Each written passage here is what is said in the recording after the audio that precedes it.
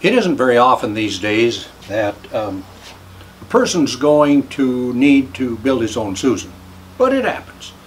It could come to the point where you want to make a Susan just because you want to do it. You want to make it out of your own wood, you want it to look just like you want it, or you have a place where you want to put a Susan that doesn't fit anything that's available on the market. Then you need to build your own Susan. Well, this video is about how you do that. How can you go about building your own Lazy Susan and the hardware that you would use for that. The hardware pack includes instructions that are easy to follow to install this set of hardware called the WR14H by part number.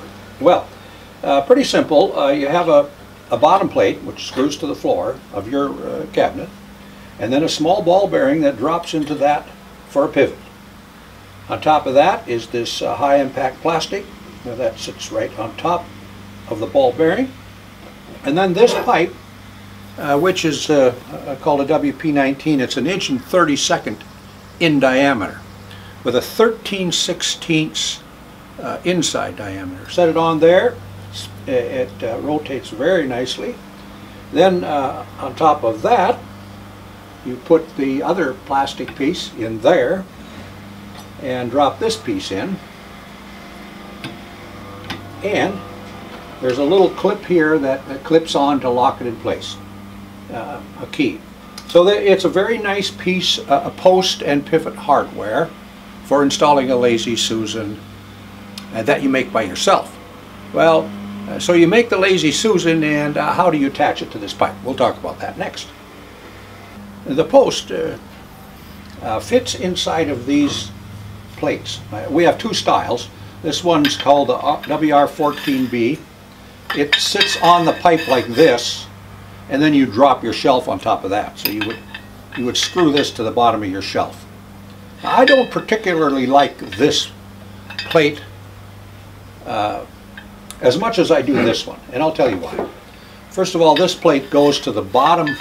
Your wood shelf sits here, and then your set screw for locking the shelf is under your wooden shelf. So if you're down at the bottom, it's real hard to get at this set screw and tighten this up. Whereas if you use this plate called the WSB2, then you slide it on the pipe and your wood shelf goes on top of this, and take a look at there. Your set screw comes through. Let me show you how that works in practical application on a piece of wood. Now for this round mounting plate, for mounting the shelf that you built, you have to drill a hole in your Susan. The hole in the center here needs to be 1.16 inches. It can be bigger if you want. It isn't real critical because this plate has the hole size. And then you mount that on the bottom of the shelf, right here. This round plate is our best seller, but it isn't my favorite plate. I'll show you why, and it's your decision to make. So we have to have a hole, as I mentioned here, minimum of 1.16 inches, and it's not super critical because this pipe, as long as it's centered, or this plate, as long as it's centered, you don't have much to worry about. So let me screw that plate on there, and we'll get a look at that. And here's how your shelf goes on, like this. Now on the upper shelf, up here, maybe it's okay, but down here, on the bottom shelf, you got to figure out how to get this set screw in there.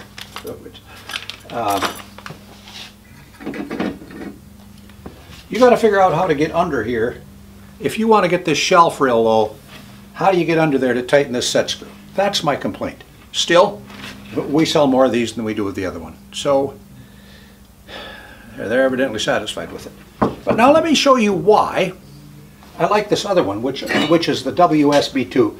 I know why they're not buying this plate, because they think this plate is made for a pie cut Susan, but it's going to work. Nobody's cutting their Susans that deep in to the point where they need this notch. It'll work for a round Susan. It'll work for anything. So let me show you why I like that plate.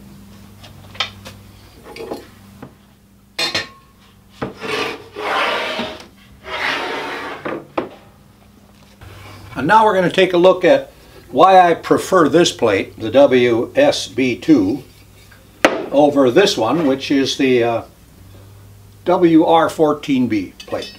The bestseller, and I think the reason it's the bestseller is because this one appears to be made for a pie cut Susan, but it'll work on a round Susan as well. So let me show you what I think is the feature that makes this the golden plate.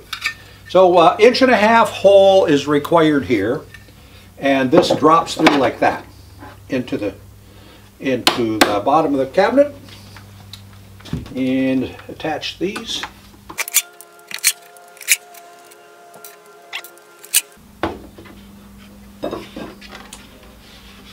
Now the plate is under the Lazy Susan, and the set screw is on the top.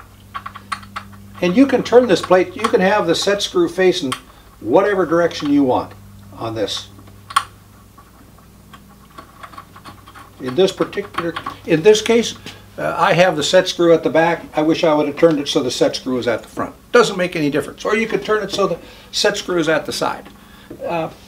My reason for liking this plate so much is that when you're on the bottom shelf, you can go all the way down with the shelf and have easy access to the set screw. So my recommendation is when you're buying the mountain plate and you're making your own Susan, drill an 1.5 hole in the bottom, use the WSB2, so your set screw will always be at the top and easy to access. That's my tip on this thing.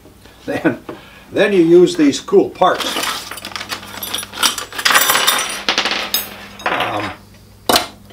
The bottom plate, this cute little ball bearing,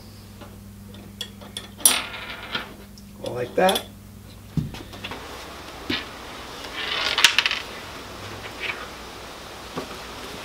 This is the plate that appeals to me. You can spin it in any direction on here. And the nice thing about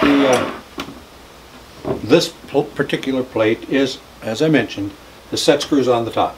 So you put your pivot under the tray, put the post into the pivot, set your shelf wherever you want it, and you don't have to try to find some way to get under the box and tighten the set screw up. It's right here in your face to tighten it.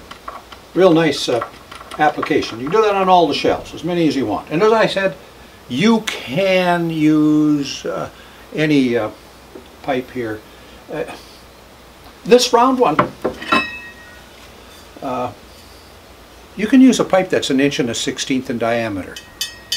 But you cannot use it with the one that I prefer. Here you have to use an 1 1/32 or a 1-inch pipe to make this work. But this is a dream plate as far as I'm concerned.